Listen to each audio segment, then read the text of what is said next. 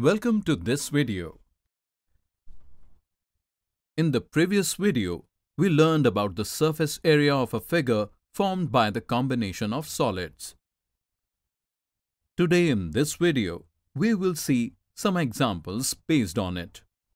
The general manager of a private limited company wants to put wallpaper on the outer walls of the company's warehouse,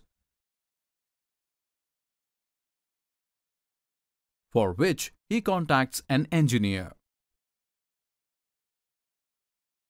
We want to put wallpapers of dimension 50 cm square on the outer walls of the company's warehouse. So can you tell how many wallpapers will we need in total? Sure. But before that, can you tell me about the shape and the measurement of the warehouse?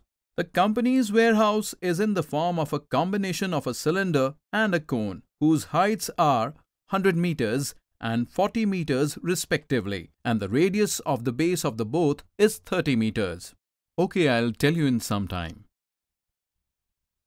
The engineer first finds the total area of a wallpaper. What will the engineer have to do to find the total number of wallpapers? Good.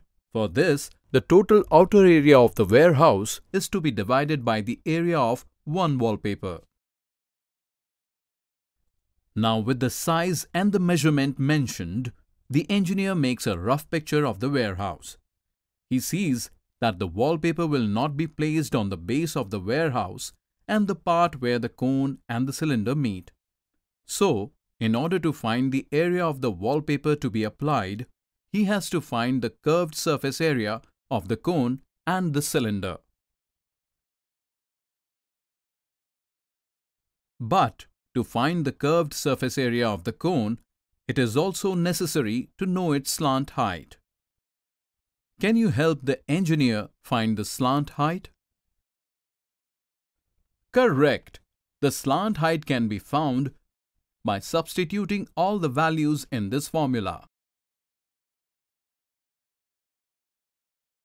Now, to apply the wallpaper, let us quickly find out the total area of the outer walls of the warehouse, which is equal to the curved surface area of the cone and the cylinder in the warehouse. Can you give the formula for the surface area of the cone and the cylinder?